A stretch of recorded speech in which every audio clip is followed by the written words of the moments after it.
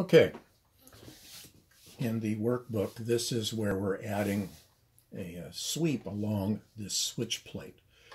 So let's go over here to SolidWorks. We will open up the copy we have of that switch plate. So let me go down and find that.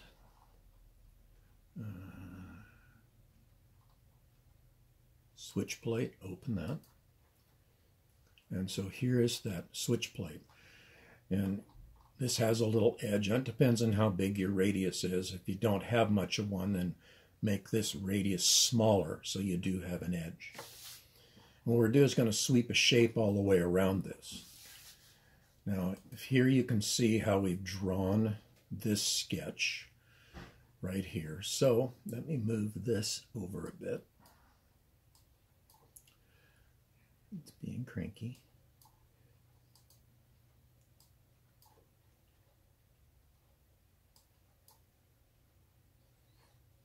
All right, not sure why it's acting this way, but let's draw this in here. Well, the first thing we have to do is draw a sketch. And let's click on this surface right here. And then we'll go draw a sketch. And so in this case, I'm going to start right here, draw a line to here, and then draw a line out here, make sure it's attached to the little yellow line so that that's a 90. I'm going to add a relationship now so that that line's already selected. Click this one and make them equal. All right. Now we will add a center point arc.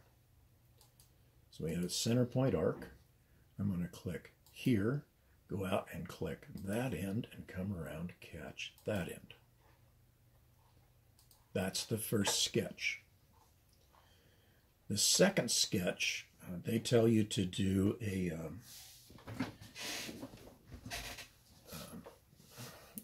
convert entities. I'll show you a little simpler way.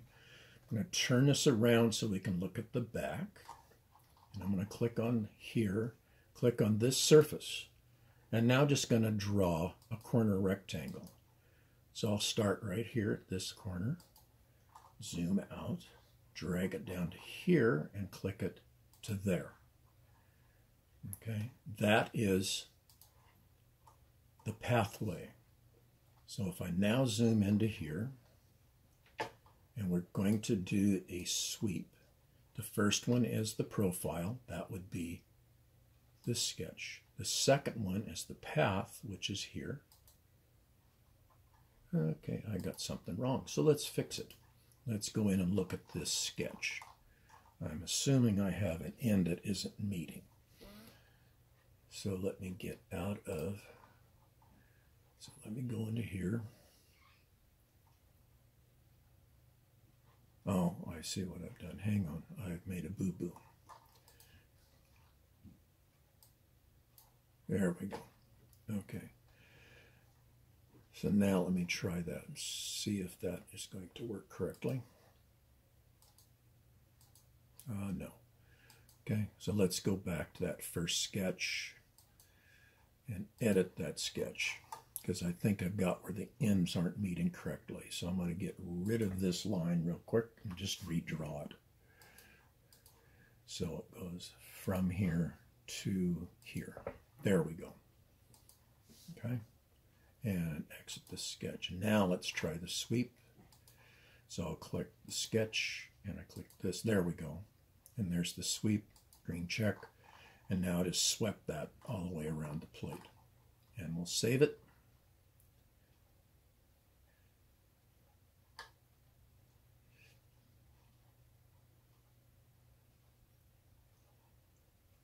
There we go. And save.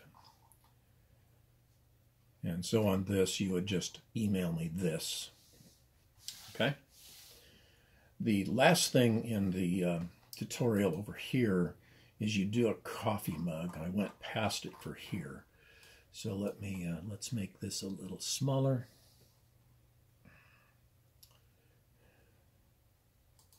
There we go. And let's make the view 100%. There we go. So here you're going to make a coffee mug. This gives you some dimensions. You can be creative if you want to do this. But basically, you don't have to give it a volume. Just make yourself a coffee cup somewhere around these dimensions.